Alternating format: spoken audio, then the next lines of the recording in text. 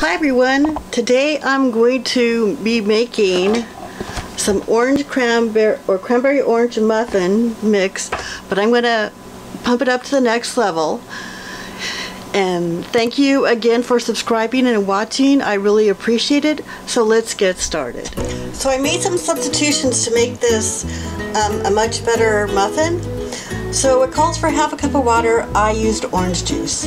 It calls for half a cup of vegetable oil. So what I did, I used a quarter cup of vegetable oil and a quarter cup of Greek yogurt. If you use yogurt, you cannot use 1-to-1. And then there's 2 eggs. So let's get to mixing. So this is all mixed.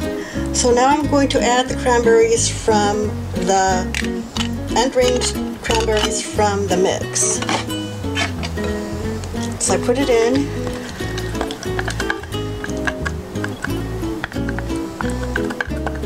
And now I'm going to mix it in. Just fold it in. You want to do it carefully because you really don't want to break the cranberries.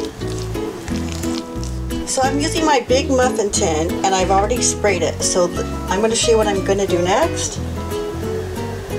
So you're going to fill these up.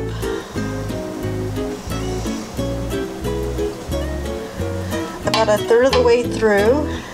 And then what I did is I made a streusel mix. I'll put it in the description. So I'm just going to sprinkle a little bit in the center. And then I'm going to fill the rest of the muffin up.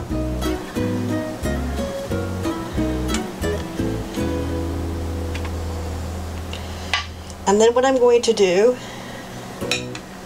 is put more streusel topping on the top.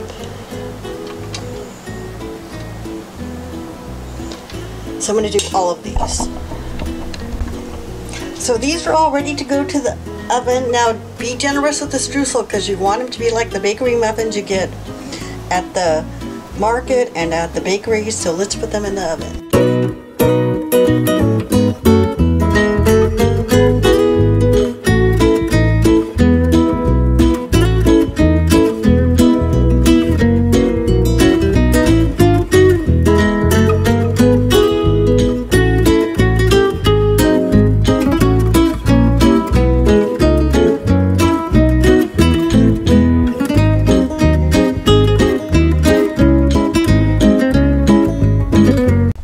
This is what the muffin looks like after it's been baked.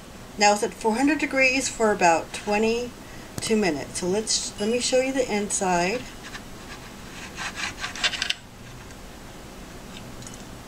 And there you can see the layer of streusel. So it's going to be really good, orangey and nutty and cranberry. Thanks for watching, and I hope you'll try this recipe. And in the comment below, please let me know your favorite muffin so I can bake it for you. Again, I really appreciate you watching my videos and liking them. So if you really like them, please hit that like button and comment. And again, thank you for watching, and I'll see you in the next video.